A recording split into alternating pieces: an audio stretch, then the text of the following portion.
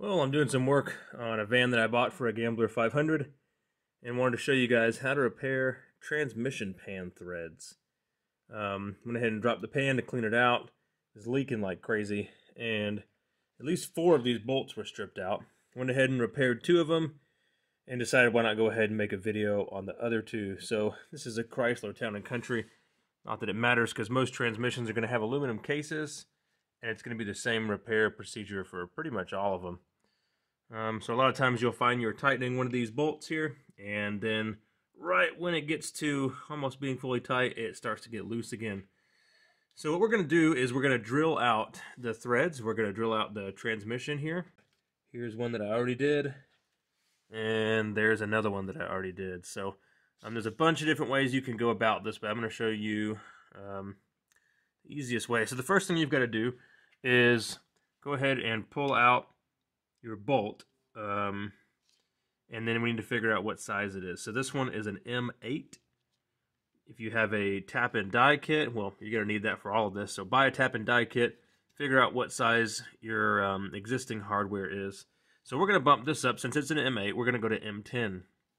That's going to give us enough room inside here to where we've got good threads to grab onto, and we're going to drill this out. I'm going to put a link in the description for a few things, tap and die kit if you don't have one, and then also a very helpful link that's going to have all the drill bits or drill bit sizes that you're going to need.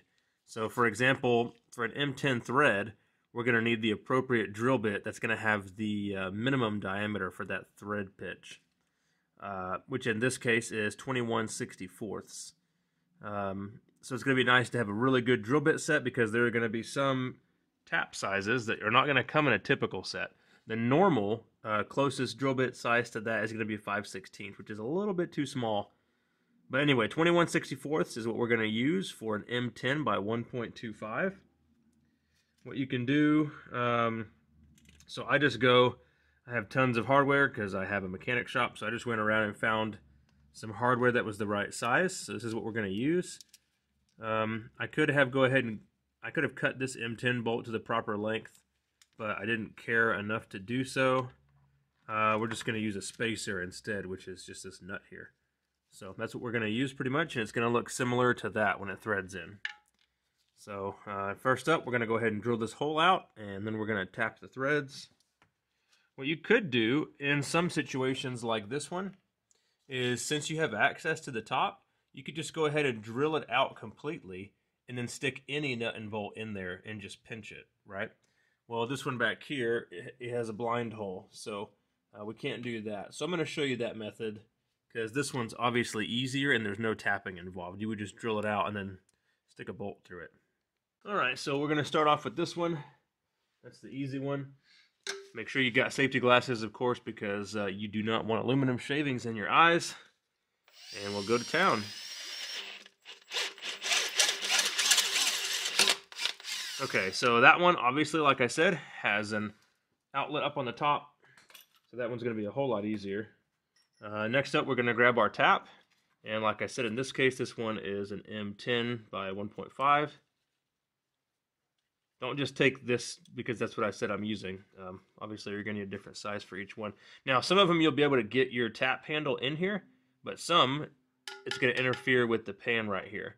A lot of times you can get lucky and a socket will actually fit on the end of your tap, but more than likely you're going to get unlucky and you're going to have to go with something else. So like in this case right here, this is going to interfere. So what you can actually use, if you can't fit a socket on there, is like a crescent wrench.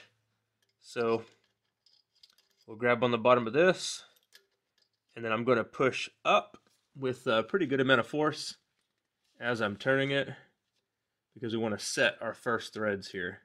If you're not pushing up hard enough, you'll just sit here and spin on the bottom, and you won't get anything done. So I'm going to push up and start to thread. Now this aluminum is pretty weak, so I really don't have to go back and break the chip. But sometimes if you feel like it's really binding up, you'll have to do that. So like it's getting a little hard there, so I'll go ahead and break the chip and keep going. Now in this case, obviously since the drill bit went all the way through, I can thread as long as I want to and poke it out the top and we're not going to have any problems. So let me go ahead and thread through the rest of this, and we'll stick a bolt in. Now, if you can't, if the transmission pan is just way too deep, then of course you could move the pan, and you'd have much better access to this whole job. It just depends on, you know what, sometimes you don't want to be covered in transmission fluid, so if there's any way you can figure out how to do it with the pan on, that is super nice. Alright, so that's it for this repair. This one is done. All we're going to do is throw a bolt in here, but this is the same process, minus one step for if you didn't want to put a bolt in. Obviously, you wouldn't have to thread it.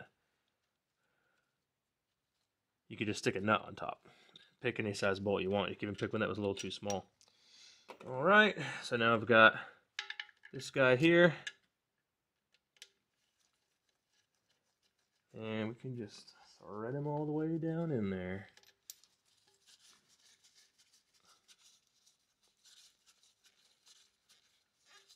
The larger diameter is going to be a lot stronger. Just make sure you follow your torque specs. Alright, and there we go. That one's done. So for this back one, we're going to follow the exact same process, but I have a blind hole back here, so I've got to be a little bit more careful when I'm drilling that one. So yeah, that's pretty much it. That's all you have to do to repair the threads in your transmission pan. If you have any questions, put them in the comments. Thanks for watching.